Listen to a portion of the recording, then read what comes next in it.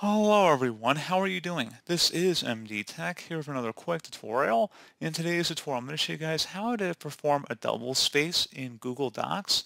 So this should hopefully be a pretty straightforward process here, guys. And without further ado, let's go ahead and jump right into it. So all you have to do is just highlight over whatever text you want to make double space, and then select the Format tab.